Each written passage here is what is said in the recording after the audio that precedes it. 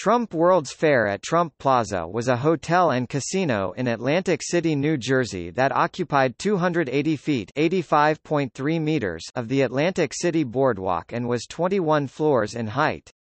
It had 500 guest rooms. It opened on April 14, 1981 as the Playboy Hotel and Casino, then changed its name in 1984 to Atlantis Hotel and Casino.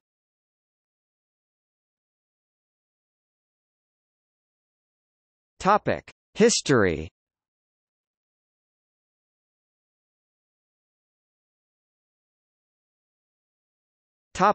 Playboy, 1981–84. The hotel-casino project was initiated by Playboy Enterprises, which later took on Elsinore Corporation, owner of the Four Queens Hotel and Casino in Las Vegas, as a partner in order to obtain financing. The hotel-casino originally opened with a provisional gaming license, but the licensing process was slow due to questions about the suitability of both partners. The New Jersey Casino Control Commission finally granted a permanent gaming license to Elsinore Corporation, but not to Playboy Enterprises due to concerns about the company's London casino operations, as well as payments made by the company to New York officials in the early 1960s in order to get a liquor license for its New York Playboy Club. Playboy agreed to sell its share of the hotel-casino to Elsinore and the property's name was changed.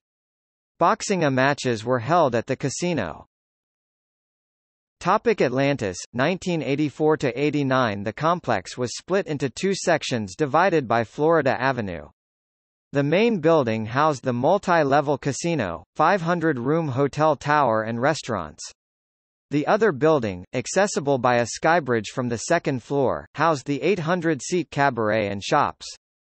The cabaret featured acts such as Bobby Vinton, David Copperfield, Vic Damone, Lola Falana and the Captain and Tennille. The Fifth Dimension was the last act to perform in the cabaret, finishing out its engagement after gaming operations had ceased on the casino floor. In 1985, the casino filed for bankruptcy and then continued to struggle financially.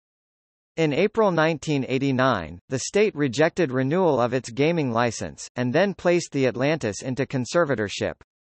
The casino closed on May 22, 1989, though the hotel continued to operate.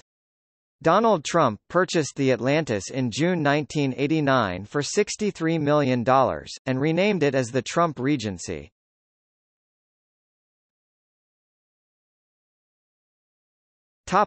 Trump Regency, 1989–96. In July 1992, ownership was transferred to the property's mortgage holder, Chemical Bank. Trump bought back the Regency for $60 million in June 1995.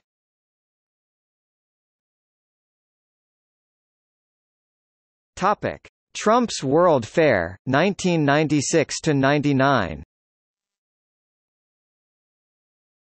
On May 15, 1996, Trump reopened the casino and the property changed its name again to the Trump World's Fair at Trump Plaza Hotel and Casino. However, it was permanently closed on October 3, 1999 and torn down in 2000. The hotel's problems included a pool that leaked into lower levels, forcing guests to use the pool at neighboring Trump Plaza. The land was sold at auction to Bruce Toll of Toll Brothers.